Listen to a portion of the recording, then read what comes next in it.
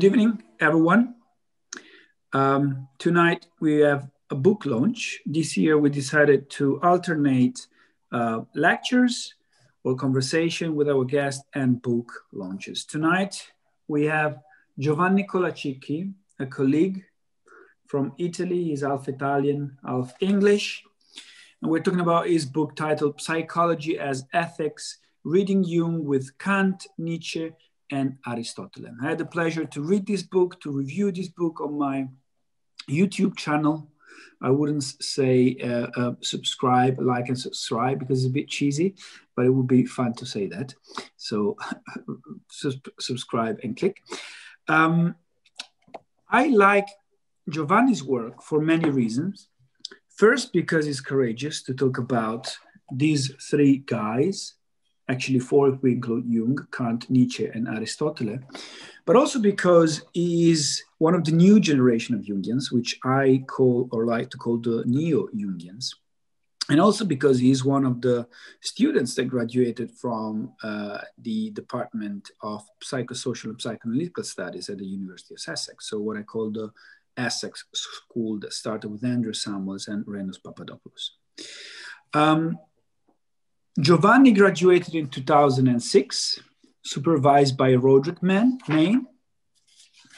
Giovanni, what is this book about? Well, thanks so much for inviting me to this series of events. I'm so happy to be part of this of these Psychosocial Wednesdays that you and your colleagues are hosting, and welcome everybody. So my book is an exploration of Jung's ethics, and as Stefano said, I worked on this topic as a PhD student in England, and I was very interested in the link between health and ethics. In particular, I was fascinated by how Jung seems to imply that to be ethical, you have to be healthy, but also to be healthy, you have to be ethical. So this hermeneutic circle fascinated me from the very beginning, and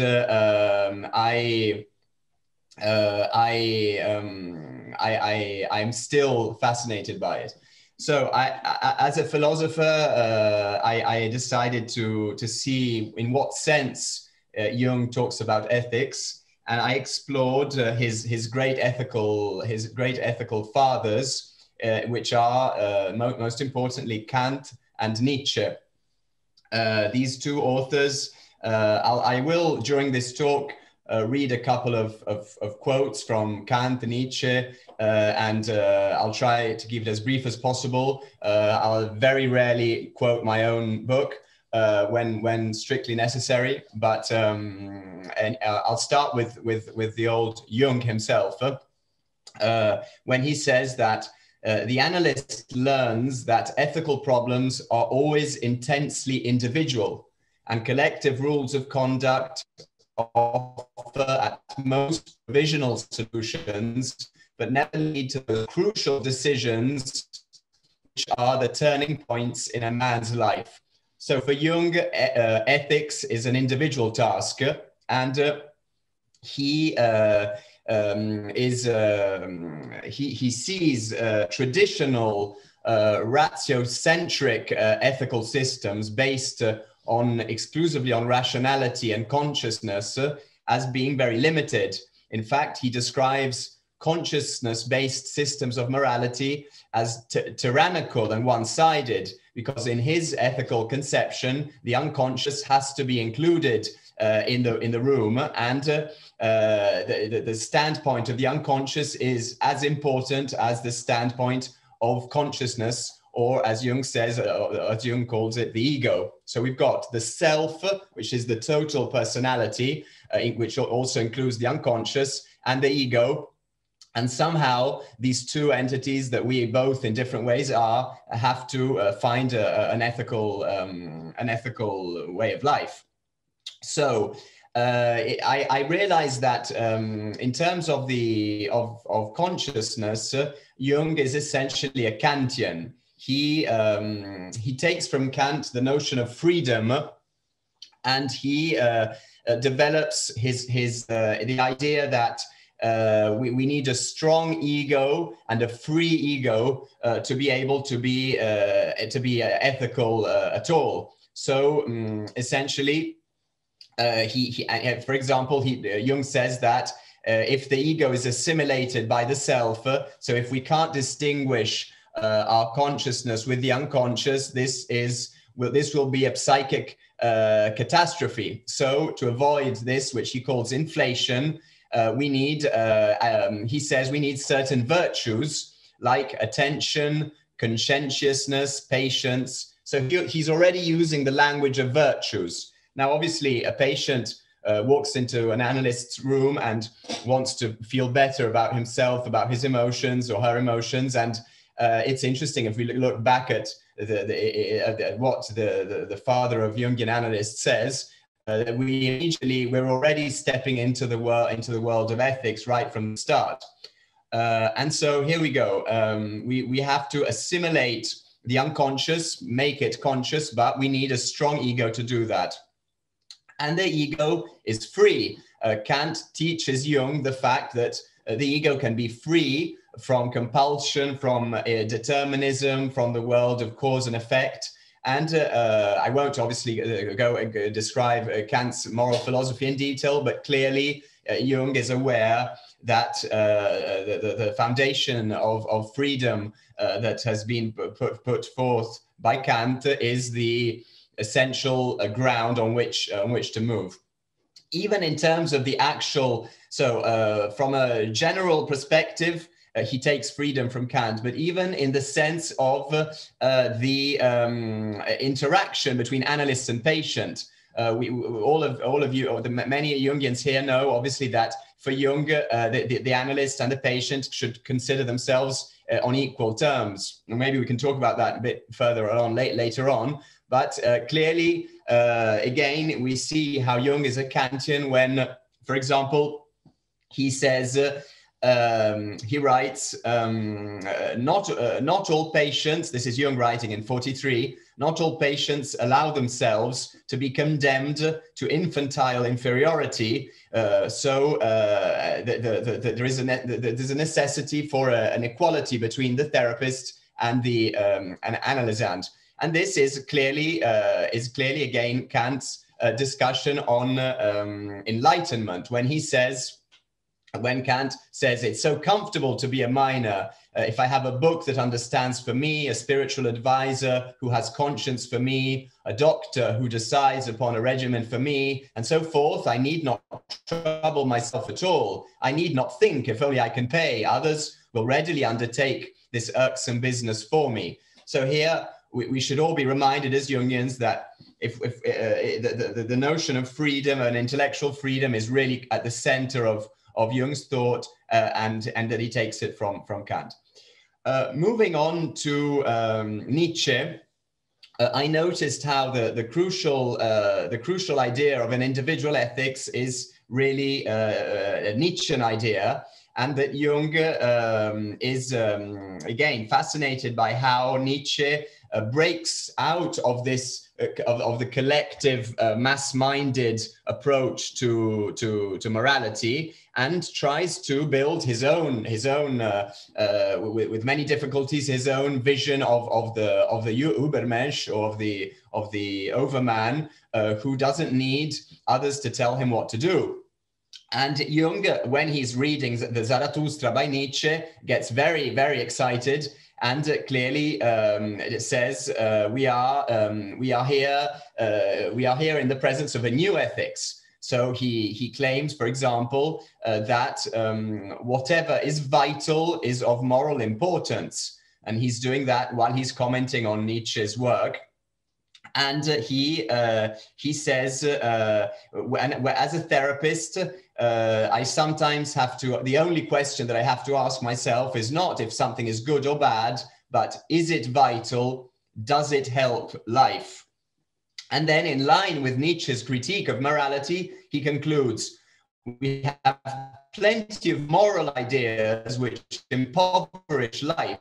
We think it is even good to do so, but then we discover that we do it not for any moral reasons, but out of sheer cowardice, just cowardice and pretext. We hide our cowardice behind moral laws. I hope you can still hear me. Maybe the internet connection went down a minute, but I hope you can hear me. So again, Nietzsche's bravery and courage is entirely admired and entirely endorsed by Jung. And again, as Jungians, we must always remember that we are also Nietzscheans, and with all the difficulties that entails. And again, we can have a discussion about that maybe later. The interesting thing is that whereas in Nietzsche we have the resentment between those who follow herd morality and master morality, so two different typological figures that for Nietzsche look at each other and sort of face each other. In Jung, the resentment is actually inside the same person. In fact, in a famous quote, Jung writes sometimes we feel a sense of moral inferiority, and this does not come from a collision with the generally accepted and, in a sense, arbitrary moral law, but from the conflict with one's own self. So again, echoing Nietzsche, when Nietzsche writes that the man of resentment is not sincere or naive, and he's not honest or candid with himself. He hides in dark corners, secret passages, and hidden doors. So this some false security that sometimes for Nietzsche, men have looked for Jung is a quality that can occur in anybody. With the good news that for Jung we can individuate and we can step beyond this morality of resentment. As Stefano mentioned, I also talked about Aristotle because I found that Jung was also an Aristotelian, so it's not already, it's difficult to balance the fact that he's a Kantian and a Nietzschean, but in a way, Aristotle is what it makes Jung capable of balancing these two figures, because for Aristotle, we have to always find a balance between reason and the emotions, which clearly in Jung can be translated as consciousness and the unconscious. So as you know, for Jung, both, as I mentioned earlier, both sides of ourselves should be taken into account. So I won't go into too much more detail, but I would like to mention that the notion of habituation is also very important and sometimes overlooked by Jungians. We have a quote where Jung says, "It is obviously the Aristotelian, I would add, notion of habituation is important in Jung. Even if Jung doesn't quote Aristotle in this passage, he says, it is not enough for the patient to know how his illness arose and whence it came, for we seldom get rid of an evil merely by understanding its causes. The crooked paths of a neurosis lead to many obstinate habits, and for that, we need to replace them with other habits. Habits are won only by exercise," Jung writes, "and appropriate education is the sole means to this end." You know that there are loads of books now on habits, habit formation, and this all goes back to Aristotle, but is also present in Jung. I also have a fourth chapter in my book which talks about the notion of evil. The notion of evil in Jung is immense. Again, I hope some of you might be interested to read what I talk about in the actual book, but certainly we mustn't confuse evil with the shadow. For Jung, the shadow is his idea of a moral psychology of evil. Moral psychology is an academic field where people study how people make decisions. And for Jung, often we are influenced by our shadow, and we also how we judge others, because often we project our shadow onto others. So he believes in the notion of evil, Jung, but he also, in a sense, relativizes it and tries to go deeper into this notion and to understand it better, precisely through this invention of shadow, which isn't, as I should add, an invention, because it comes directly from the Christian idea of sin. So as you will have understood from this hopefully not too convoluted introduction, what I essentially was trying to do in this book and have tried to do is to show how Jung's ethics is a very delicate balance of different ethical schools. And I have tried to avoid using words such as consequentialism, deontology, virtue ethics in my book, because I feel that every school has its limitations, obviously, and sometimes it's more interesting to see from which author another author is mostly influenced, instead of trying to tick all the boxes of all the schools which he may or may not belong to. But certainly Jung is a Kantian, a Nietzschean. He has an Aristotelian sensibility, and also, as has been written by many scholars, and it was, as is widely known, a Christian, not a dogmatic Christian, but he still, in some way, uses his Christian sensibility to attenuate the Nietzschean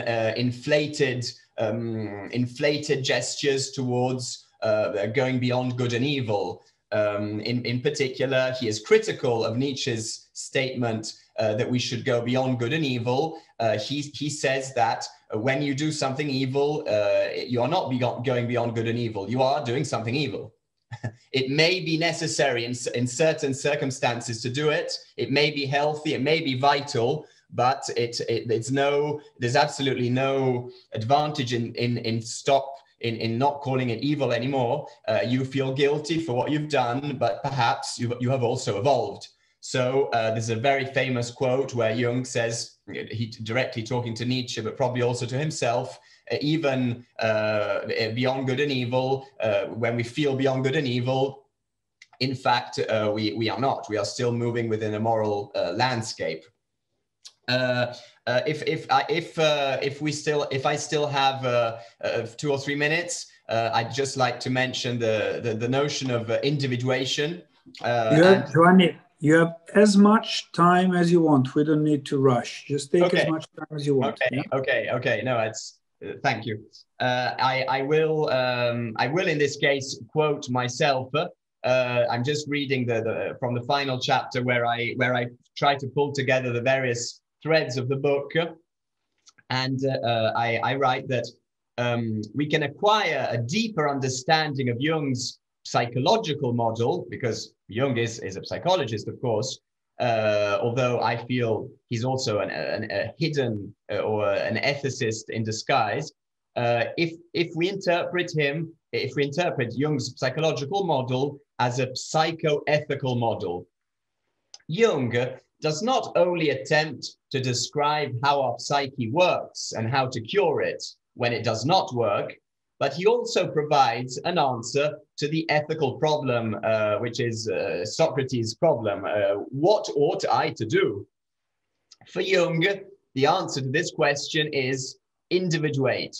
Become a, quote, open quote, a psychological individual as a being distinct from the general collective psychology.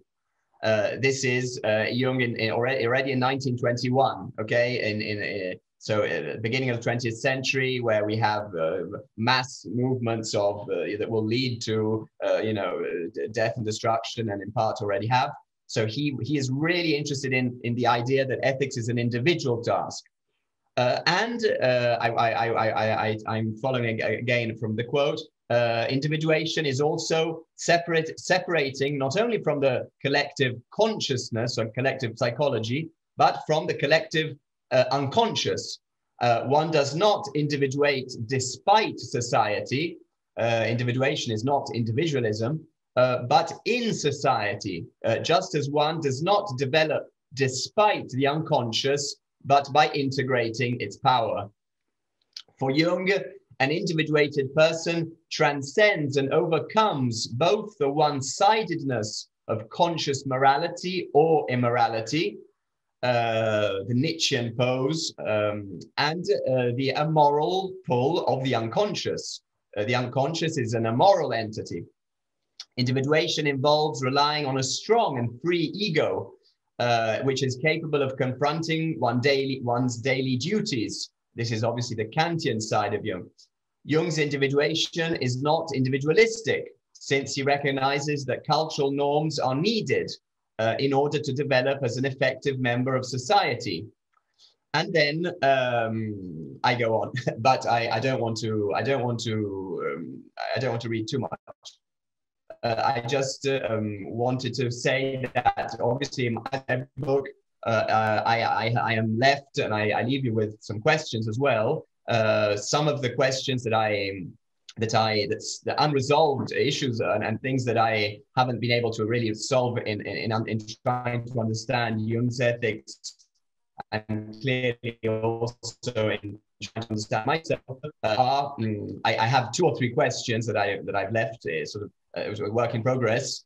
So, is a Jungian analyst should a Jungian analyst be a teacher of ethics?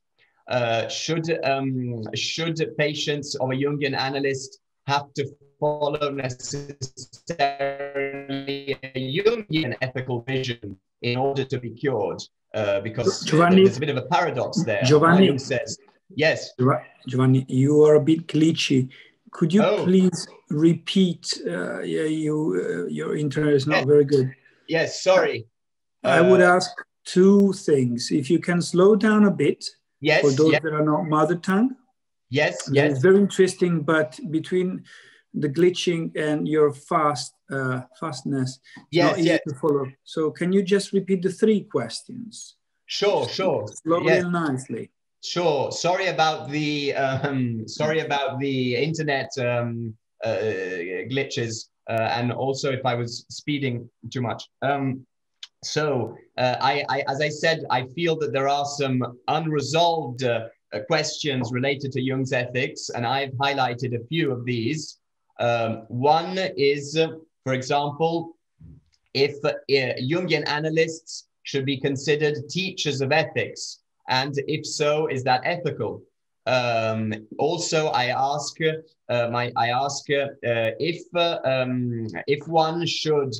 Jung is right, following Nietzsche, that one should learn to express one's whole and evolving personality. How can this be done without harming others? Is individuation really a task for all, as Jung sometimes seems to suggest, or will it inevitably only be the goal of higher types, which is an expression used by Nietzsche and that Jung quotes a couple of times? How could the moral language used by therapists be effectively improved to include a wider and more refined understanding of ethics?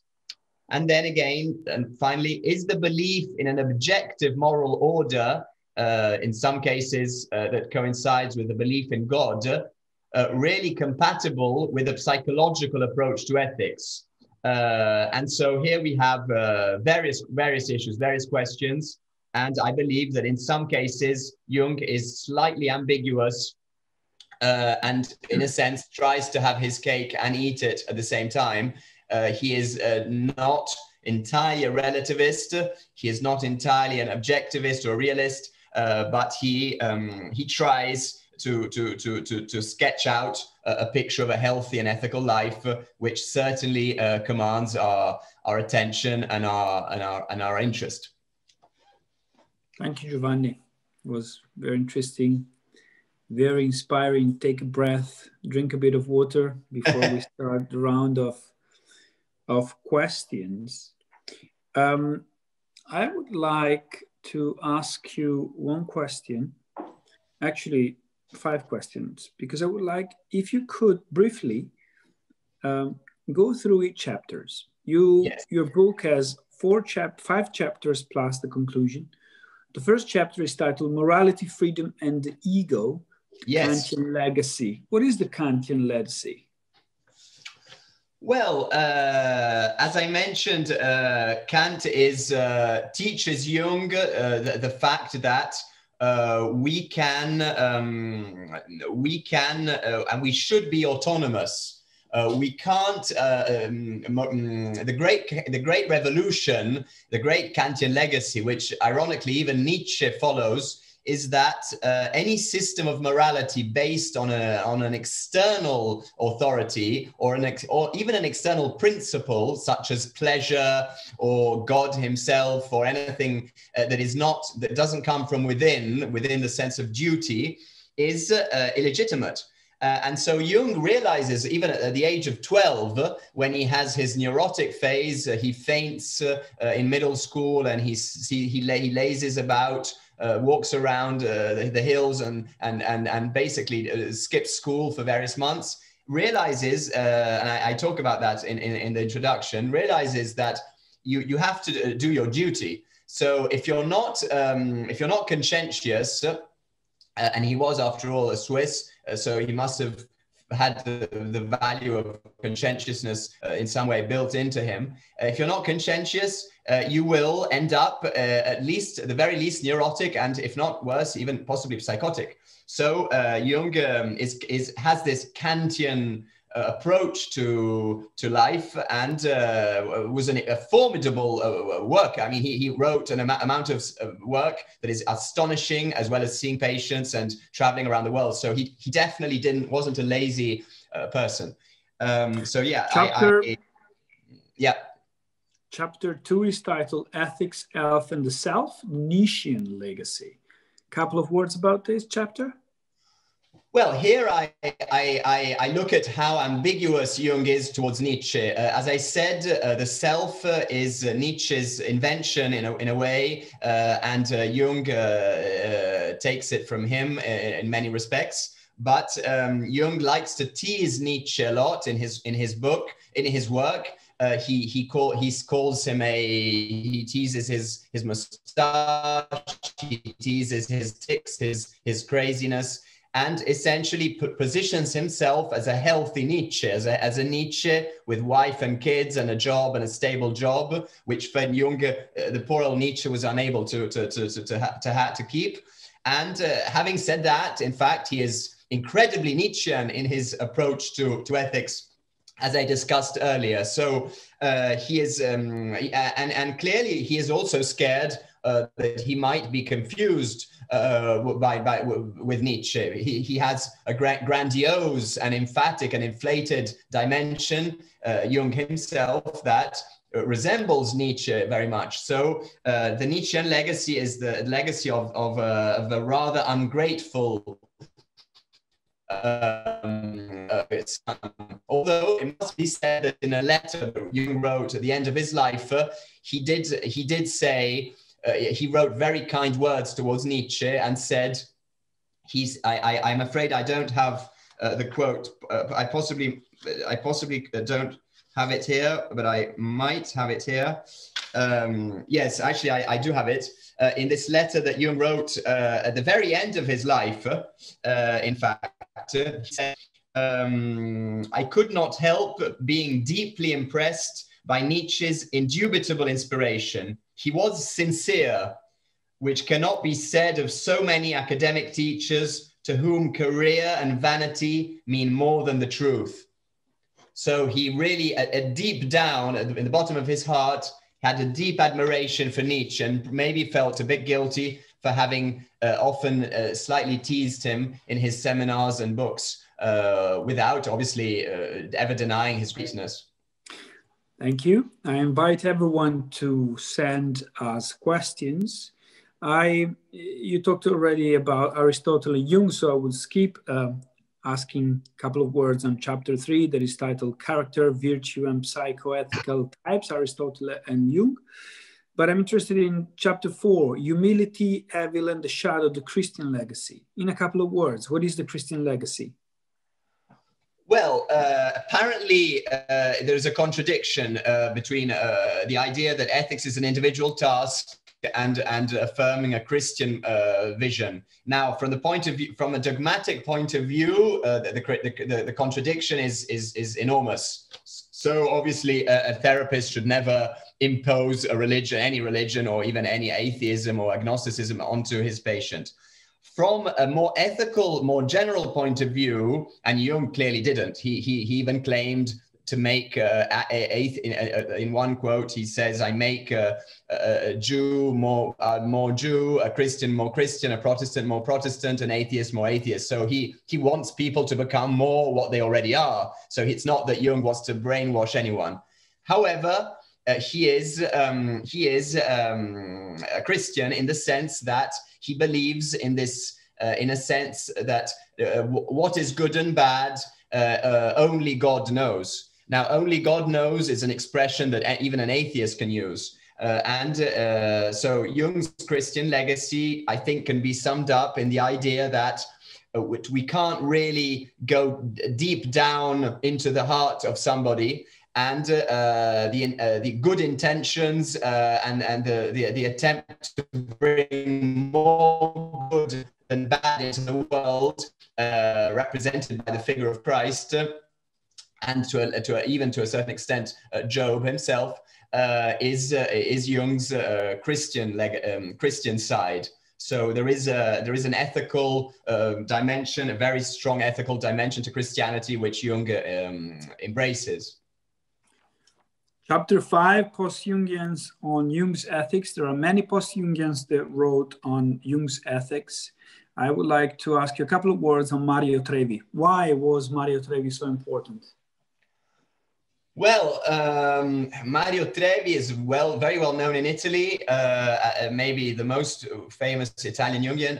He was an extremely knowledgeable philosopher, in fact, also, as well as being an analyst. And I find that his general approach towards therapy to be relevant to ethics, because he wanted to de-dogmatize Jung, sometimes even too much, I believe. But in general, Trevi tries to have a hermeneutic approach towards Jung, and when he endorses Jung's idea that Jung's perspectivism, the idea that the personal equation of the analyst should always be taken into account. As Jung wrote, the analyst is in analysis as much as the patient is. And Mario Trevi completely agrees with this position, and in fact even claims that every discourse on the psyche, so every time that the analyst says something about the psyche, is also inevitably a discourse of the psyche. So it's a self-confession, a revelation of the analyst's own limitations, own prejudices. So Trevi, I didn't dedicate many pages to Trevi, or even many paragraphs, in fact, but he's a very subtle critic, and he even talks about the subtle tyranny of the self at a certain point, to show that we must even try sometimes to not be too obsessed by individuation, as inevitably we are as Jungians. So no, I really admire Trevi a lot, but that's about. Well, I don't want to say more than that. We have 4 questions already. One is from Francello. How does a Jungian deal with classifying a patient client as sick or psychotic, etc., stay equal and ethical? We have to remind that you are not a clinician, you're a scholar. So there is a difference how you will answer this question, right? Absolutely. And could I ask you to repeat the last part of the question, because I understood the beginning. Yes, you can also go to the chat. So if you want to read it, yes. If it's easier, because sometimes when we read it, how does you deal with classifying a patient client as sick or psychotic, therefore stay equal and ethical? Yes. This is, as you said, Stefano, I'm not a clinician. I have studied Jung from an academic point of view. So clearly today, the understanding that we have of mental illness has evolved since 61, the date in which Jung died. And so, Jung I believe his great contribution is towards neurosis, towards the understanding of how moral conflict and moral dilemmas can produce neurotic approach to life. In terms of psychosis, the issues are more complex. Some, as I discussed a few weeks ago with Stefano, Jung has also been sometimes described as having had a psychotic breakdown, and other scholars say that that is not the case. But I don't feel really. I don't feel I am able to answer this question completely. I would just say that clearly a Jungian analyst of the 21st century should always, while dealing with the difficulties of a patient, while dealing with the blocks and dilemmas and relational difficulties and dreams of a patient, should also, in some cases, when things when necessary, should work in a team of other specialists, which can include also psychiatrists. There's nothing wrong with that. I mean, at the end of the day, Jung himself was a psychiatrist, so it would be ironic if Jungians today did not collaborate with other practitioners, even of other schools. I won't say Freudian. Let me step in. I think the question was more about the equal and ethical. I can tell you, as a trained psychoanalyst from the Carl Gustav Jung, the pathology is very important. It's very important because at the end of the day, this is what we look at. But the work we do is not through the pathology. The pathology is important as a clinician, but it's not everything. Psychiatrists look at psychology and they give medication for that pathology. But the Jungian clinician look as a wider symptomatology and a wider symbolism that obviously comes through symptoms. So to stay equal and ethical could mean many things. Equal would be to have an objective look at what is in front of you, and then let it happen, let it work. Question from Leslie Gardner. I'm wondering how you, Giovanni, thinks about Jung images resentment is. You can read the question yourself if this helps you. I haven't got it actually in my chat. I hope I can stay for when the questions are open, but I'm wondering how so it means you, think Jung imagine resentment. His approach towards sentiment. No, resentment. Oh, Leslie, resentment. Yes. Yes. Resentment is a key Nietzschean notion, which for Jung, for Nietzsche, is at the base of many moral systems. So through resentment, through the envy of stronger, healthier individuals, a morality of, in particular, Nietzsche thinks about Christian morality, a morality of being humble, of being weak, of being friendly towards others. For Nietzsche, comes from weakness. So resentment is something that has a very critical turn in Nietzsche's vocabulary, as I'm sure what the person asking the question knows very well. In Jung, resentment, interestingly, is towards oneself. So towards one's potential. For Jung, it's possible to feel resentment in an analogy of the way in which some people, according to Nietzsche, felt resentment towards stronger, braver people. So we admire some quality in ourselves, which is germinating, and which perhaps we should not feel resentment towards, but we should feel an urge to get there. Now there are two more questions. One is from Paul and one is from Bernard. I sense they both want to ask you this question live. I'll go, even though Bernhard is the better philosopher. You'll pardon me, Giovanni, I tend to be a hopeless relativist, and this is a relativist question. in my own work with philosophers, because I tend to not frame my background in terms of specific thinkers, moving from one to another is often not a problem in my own classes and such. And sometimes it's a struggle for me in reading people like Gigerich, who is very strict about the distinctions. If Jung crosses from philosopher to philosopher because of his background, as he does with a lot of things, does it feel as though he has a consistent ethic? Or is it possible to think in those terms, to separate from the given frames? Well, thanks for the question. I have been struggling desperately, really, with this question for a long time. And I feel that the problem with Jung is that if we try to create a precise model, a sort of box, an ethical box where the ingredients go in and then the cake comes out of the box, a sort of machine to make you ethical, we will always fail, because Jung's greatness is in his capacity to keep things together, which seem to be opposite.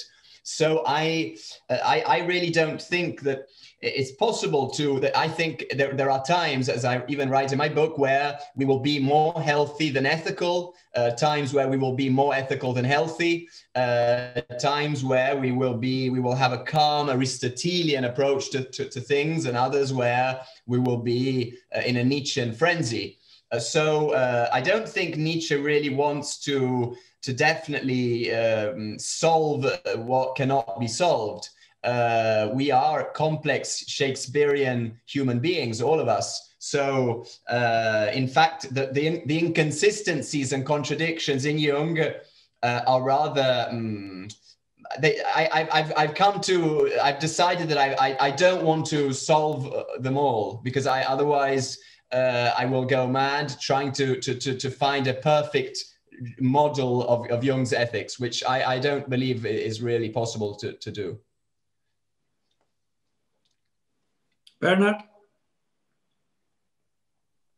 Yeah, I have a couple of questions. First, it's related to individuation. There's this famous quote from Jung where he says that individuation is indispensable not only as a therapeutic necessity, but as a high ideal, an ideal of the best we can do. So in my reading, this is an ethical point. And Luigi Zoya wrote one of the two big books, I must say, about ethics and analytical psychology, says that healing is an ethical art, and every ethical act is indirectly a therapeutical act. Can you comment on that, and maybe comment as well on and how to put your book between or in contrast to Erich Neumann and Luigi Zoya? Well, on healing being an ethical art, I certainly agree, because a good therapist will always respect the individuality of the patient, something which Jung incessantly mentions. Will try not to impose a certain course of life onto the other person, but try to see where the person is going, and maybe without realizing it. So looking at dreams, a more objective element of the psyche than what a person says about themselves. So yeah, definitely healing is an ethical art. And the best we can do that you mentioned is a very good definition of individuation. Be the best person that you can be, out of the material, out of the limitations that we all possess. I wouldn't know how to position myself towards Zoya's work, which I don't know sufficiently well, towards Neumann. Jung admires his attempt to sketch out a new ethics, but he is also possibly a little bit worried that Neumann might systematize his work too rigidly. But in fact, on Neumann, you should talk to my colleague Fiorentino Polipo, who is here. He knows much more than I do about Neumann's work on ethics. I know he's working on it now. And has written about it. But Jung's introduction to Neumann's work is quite a good summary of what Jung thinks about ethics. It's not really an introduction. It doesn't really say that much about Neumann's work itself, but it does give us quite a clear, simple version of Jung's idea of ethics being about involving a balance of consciousness and the unconscious. So I did quite analyze that quite a bit in my book, the introduction to Neumann. But I'm not an expert of Neumann's thought of its in its own right. Last question, maybe. When you wrote that book and afterwards thinking about it, would you say that we are at the start of an ethical turn? Let's put it. You mean as in general, as Jungians, or in general? Firstly, as Jungians, and secondly, in general. I mean, nowadays we have a lot openly discussions about ethical topics in the public, and well, if I may say something that goes unfortunately against my own book, I read recently The Second Mountain by David Brooks, the New York Times columnist. And I was quite fascinated because he points out that from the 60s to the year 2000, we have had a very strong emphasis on the individual, and Jung is definitely prescient in noticing how ethics should focus on the individual. Interestingly, though, in The Second Mountain, which I have here. But it doesn't matter. But anyway, in The Second Mountain, Brooks says that now we may be actually going back, or we should go back to a collective morality, a sense of community, which the individualism of the 60s, 70s, and even more 80s and 90s has gone too far. So perhaps some of the points that Jung makes are outdated.